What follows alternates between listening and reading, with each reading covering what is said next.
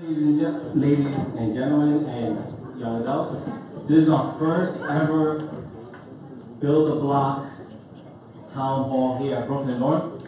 I want to give you guys applause. Come on, you guys are here. That's what it's all about, the community, guys, the community. And we're here with the neighborhood coordination officers. And today, on Facebook Live, we're making history today. They're going to be coming in through Facebook. And if you're in Facebook, you're just like if you're here in the town hall.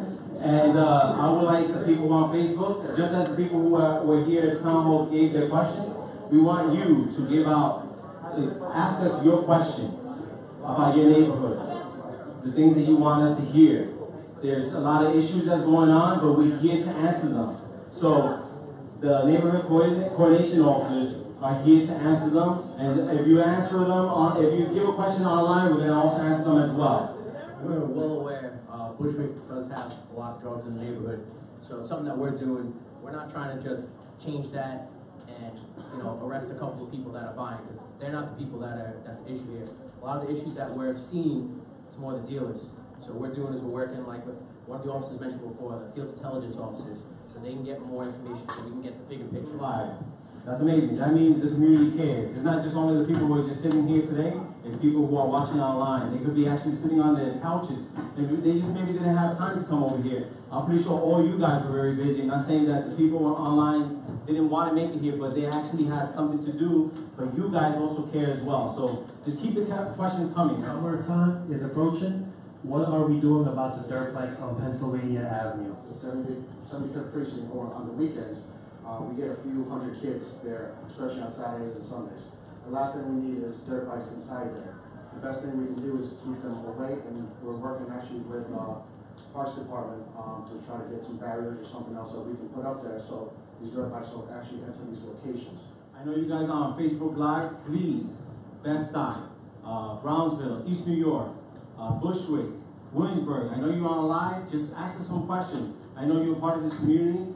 Just ask us the questions. Somebody from upstairs, our sergeants, will answer those questions. I want to talk about neighborly disputes. There's a lot of disputes between neighbors in Niger, and it's not taken as seriously. So what they gave us now is we all go to mediation training. So it's a week long.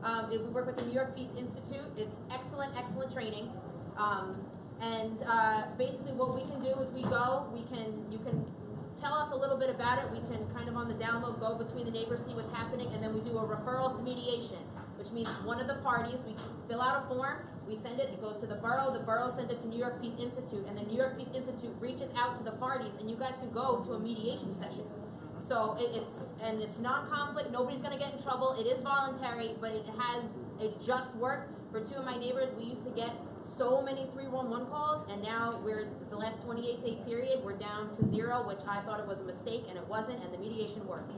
So that's basically, and I work in NYPD, so I know you guys live together, people have been living there for 20 years, and I'm not moving, and you're too loud and all that, but it does work. So referral to mediation is a really good tool that they just gave us. But I want to personally thank you for inviting us in, because this is the first time something like this has ever been. So I applaud you on what you have done. But most of all, to explain what the NCO has done has really enlightened me. I didn't know that you did all that you did.